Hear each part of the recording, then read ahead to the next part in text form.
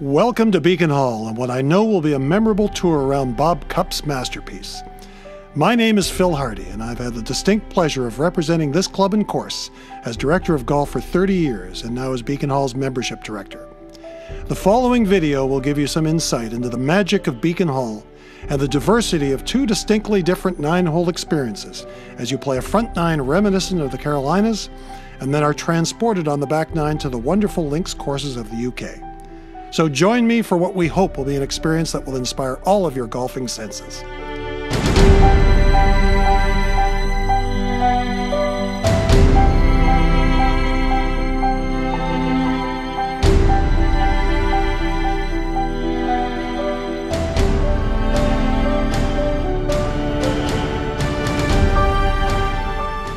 Like any great book that needs to capture the attention of the reader, Beacon Hall's first hole is a classic.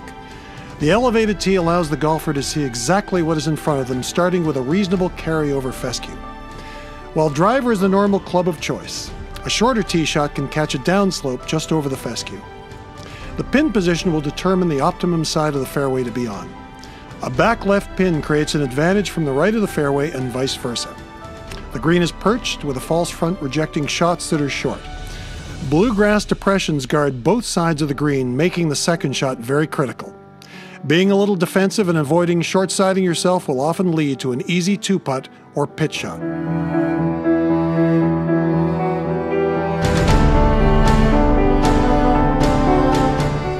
A short par 4 often affords options, as Beacon Hall's second hole showcases. A long hitter should target the fairway bunkers on the right, as a successful tee shot will not only allow for a short wedge into the green, but a better angle to all left pins. The shorter or safer play is to aim left of the fairway. The consequence of the left route is the angle to the green, especially the left pins. Second shots to the left face deep bunkers, and being overly defensive to the right will be penalized by a downslope.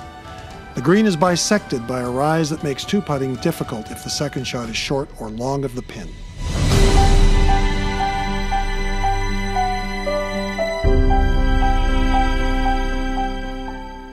The first of Beacon Hall's par 3s is a test of accuracy and distance control, especially from its elevated tees. If you are off a little on your distance, a deep bunker awaits the short ball. Long in the back bunker will grab you, leaving a downhill bunker shot. Not anyone's favorite. Wide shots should favor the left, as a steep slope and fescue await the errant shot to the right.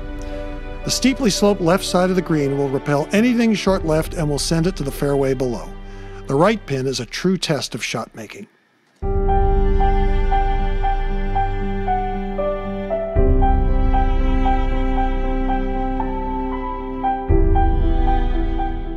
As Bob Cupp would say, I hope you're warmed up by number 4 because the course steps it up a notch. Beacon Hall's number 1 handicap hole is a 3-shot par 5 with a capital S on strategy. The key to the drive is not just accuracy, but getting out far enough to be in a position to carry 2 bunkers that guard entry to the third shot.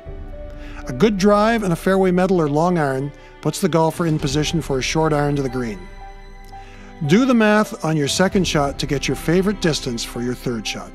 Too long on your second, and you may not like a half wedge from a downhill tight lie. The green is again wide but very narrow, making distance control critical. Short on your third, and 3 deep putt bunkers await. Long, and you have a downhill lie out of bluegrass. All in all, number 4 has earned its reputation as Beacon Hall's number 1 handicap hole.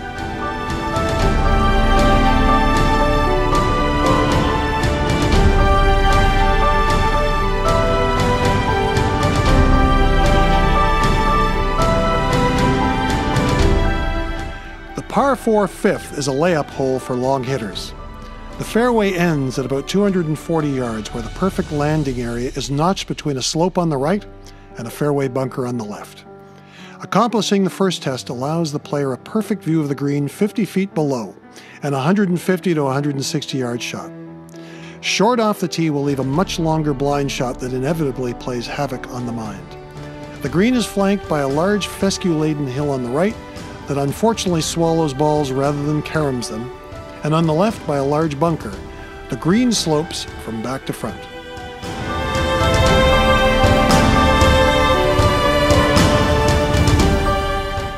Hole number 6 represents the classic drivable par 4 with a risk-reward feature.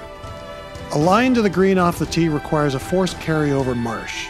Carry distances range from 270 yards from the championship markers to 175 yards from the yellow markers, giving all golfers a realistic opportunity to go for the green.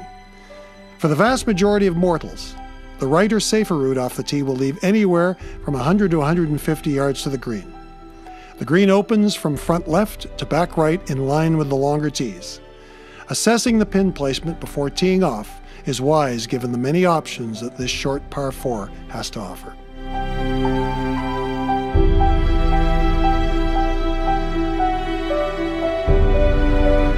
The second of Beacon Hall's par 5s begins with the middle 6 as Bob Cupp refers to holes 7 to 12. This is a chance to pick up a few strokes with 3 par 5s. The tee shot is critical on this 90-degree dogleg to the right, with signal bunkers running up the left side off the tee. Left center is normally the line to get a clear shot at the fairway turn. Short hitters should aim just right of the first bunker. A missed tee shot to the right, while in the fairway, may have no shot other than a chip to the dogleg. Once in position off the tee, this is another 3-shot par 5 where doing the math and leaving yourself a comfortable distance for your third shot is wise. The green is long and narrow and is guarded by a left front bunker that penalizes either an aggressive second shot or a poor third. Shots to the left of the green will find a deep grassy depression, leaving a nasty lob out of lush bluegrass. The green has 2 tiers, making distance control very important.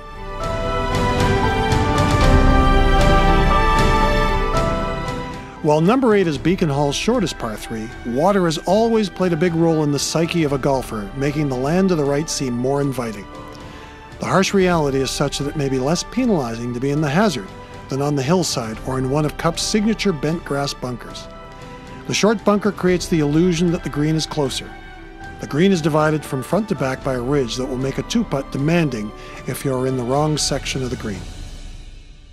Lots of demand for accuracy and distance control at the par 4 ninth.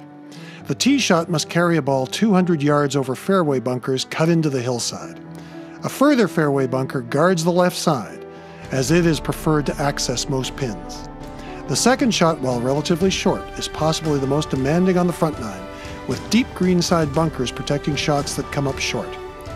As the pin moves further right, the shot becomes longer without the golfer being fully aware. The front bunkers are a haven for misjudged shots.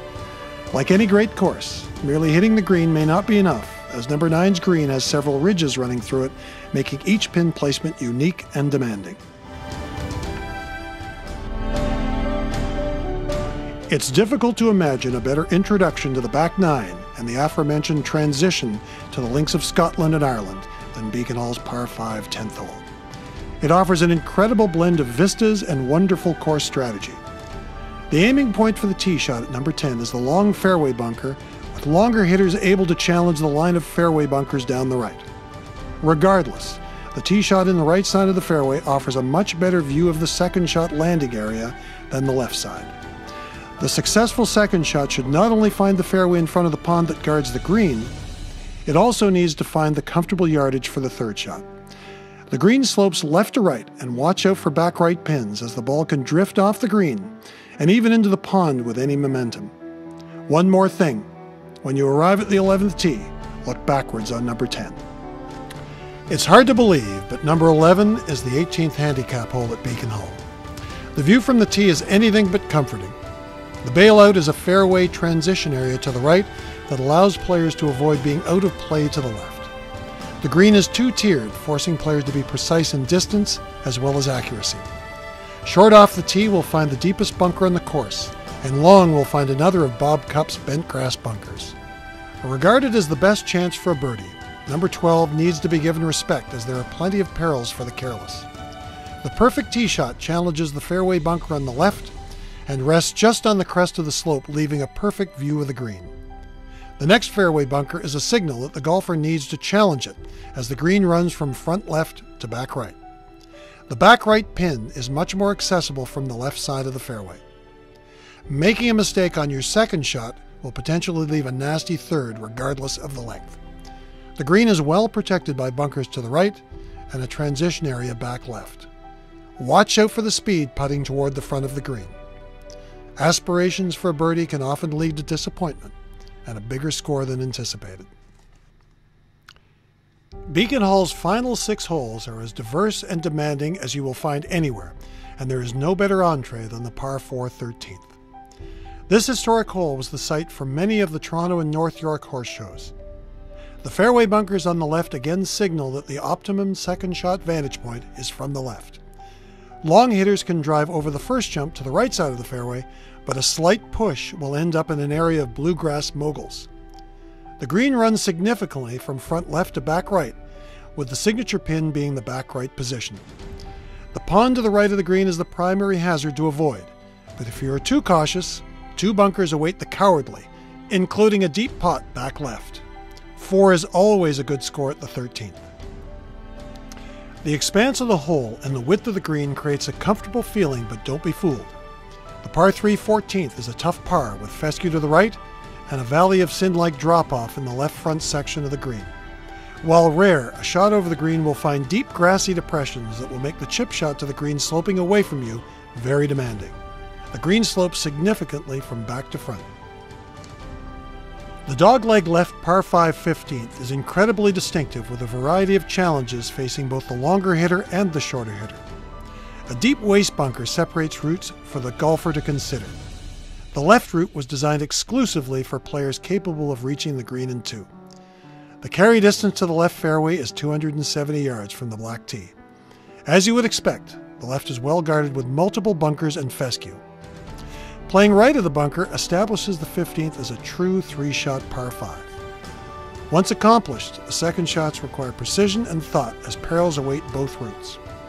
The heroic route will ask the golfer to hit a long iron or fairway wood over or around a solo white pine to a green guarded by fescue on the left and deep bunkering on the right.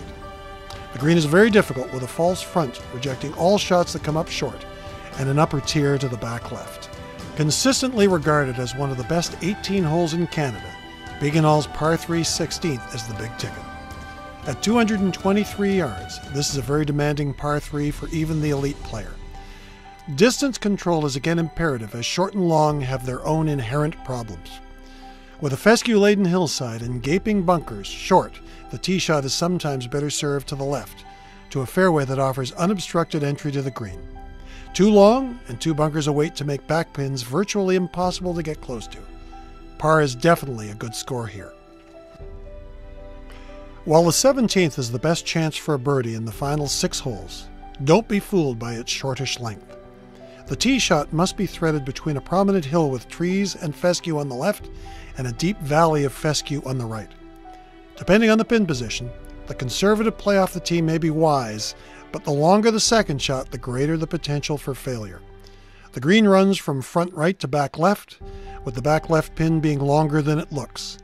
The second shot must be precise, with a water hazard penalizing shots short left and a deep bunker gathering most shots long. Don't get too cocky about number 17. Hole number 18 is the culmination of Beacon Hall's 2 experiences. The tee shot showcases the finish to the links of the back 9, and the second shot reminds us of the Carolinas and the front 9. As has been the case throughout the course, Bob Cupp offers a couple of choices off the tee. For the medium hitter, a plateau awaits to offer the golfer 175 yards to an elevated green. For the long hitter, there's a chance to carry the dogleg. The gamble involves carrying tall white pines at the corner. The second shot is uphill to a green with tiers back left and right. While the middle of the green is a good play, 2 putts are very difficult if the pin is in either of the back positions. Short left coming into the green will find one of 3 bunkers, and right will find a single bunker that seems to attract balls like a magnet.